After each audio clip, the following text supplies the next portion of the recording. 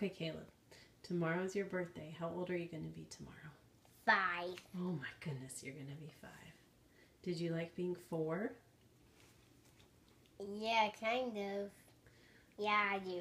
What was your favorite thing about being 4 years old? Everything, kind of. What things did you learn to do when you were 4? ABCs? That one? Yeah. What other things did you learn? Or what things can you do that when you were 4 that you couldn't do when you were 3? I couldn't read really well, but now I can read a little bit. Yeah. What about maybe some games that you play that you couldn't play when you were 3? I can't play. Let me think. I couldn't play Castle Panda when I was 3. No.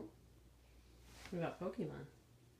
I couldn't play Pokemon when I was 3. And now you can play it with Daddy and also on the computer, huh? Mm-hmm. What could you tell Joshua if he said, Caleb, what can I look forward to when I'm 4 years old? What could you tell Joshua about being 4? I can tell him it's very fun.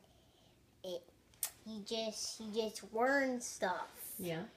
Every time you grow, your brain tells you more stuff. Yeah. About stuff. That's every good. single day. That's good. More about something. And what would you like to learn when you're 5? Or what do you think you'll be able to do when you're 5? Read almost even more. Read even more, and probably make toys. Oh, make toys, huh?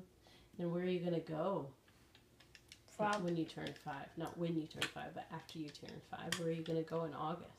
Kindergarten. Yeah, you're going to start kindergarten. So 4 was a pretty good year, huh? Mm-hmm. 5 going to be even better? Mm-hmm. Okay. Bye. Bye.